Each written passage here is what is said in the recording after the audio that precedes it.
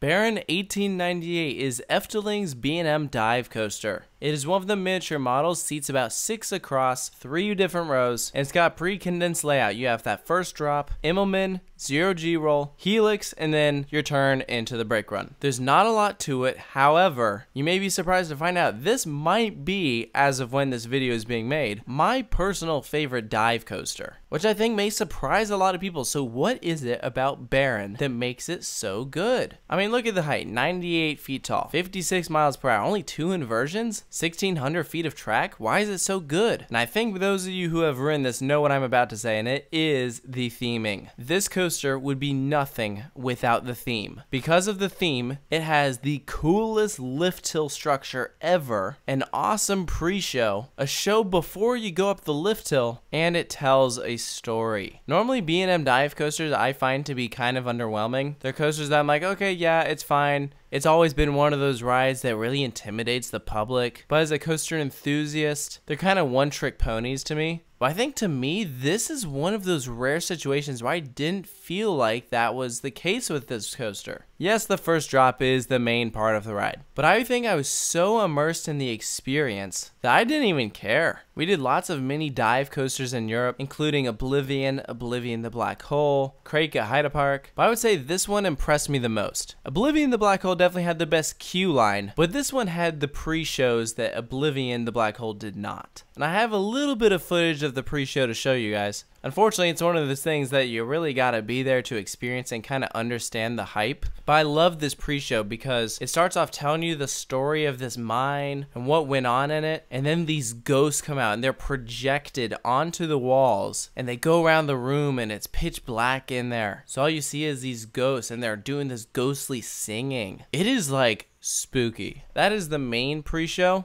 There is another small one where there's actually an animatronic Baron up on a balcony talking to you. That's something you see literally right before you board. You enter this very industrial looking station, you take your seat, pull down your restraint, and then you depart and stop before the lift hill where it continues that show. The ghosts are back, they're singing this ghostly wail in a very ominous fashion, and then the gears start rotating and you depart up the lift hill. And let me tell you, that show, before the ride even starts, gets you in the zone. Like, as weird as it sounds, seriously, it gets you pumped up to ride this thing. It's what builds up the anticipation. Now, I will say, as cool as that lift hill is, it's something that you don't really notice as you're riding it. That's more of a spectacle for those standing on the ground and watching. But one thing that is very cool is that this does drop into a tunnel. Now, I feel like that's not as cool these days because so many dive coasters drop into a tunnel. And there's others that do it better. But it's still very neat, especially since it is a pathway that guests are walking, so you can watch the coaster drop right under you and then shoot out the other side into your Immelman. So it's still awesome nonetheless. I think it's a great drop. If you're sitting on one of those edge seats, it is one of those situations where you're like, oh, I feel like the coaster is too wide to fit in that hole. Is it gonna clear it? And of course it does, but still adds to that thrill level. I really enjoyed that drop. In the back row, you get pulled over because of course, like every dive coaster, it hangs you over there, you're staring straight down. And because Baron is really the only roller coaster in that immediate area, you do have some other rides close by. But my point is, Baron seems pretty intimidating when you're standing right next to it. Especially, I think, for those people who hadn't ridden anything like it and they're looking up at it, that drop especially is going to intimidate a lot of people. Now, the rest of the layout, like I mentioned in the beginning of the video, is fairly simple. After that Immelman, you have a 0G roll, nice and floaty, then you're low to the ground, you're banking to the right, and you go into this upwards helix. I actually really enjoy that moment where you're flat lying right up against the ground, because it's one of those scenarios where you feel like you're going fast, but then once you're right on ground level, it feels like you're going a lot faster than you actually are. So I really enjoy it when coasters do that. After that helix,